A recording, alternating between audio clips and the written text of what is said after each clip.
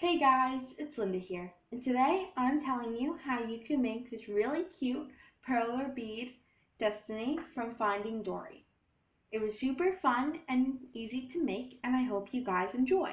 There'll be a template in the description box of where the beads should go, so you can print that out and then you can follow it to match where the beads are supposed to go on your pegboard. The pegboard has to be at least 18 by 7 to make the size of Destiny. You'll be needing tweezers, a pegboard, and perler beads.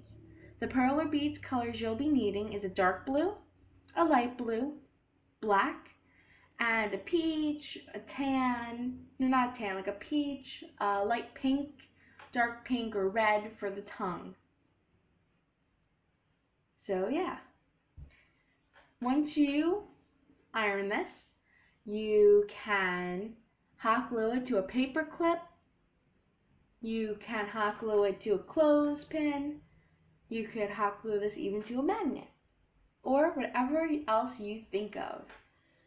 This is really cute and I hope you guys enjoy making this.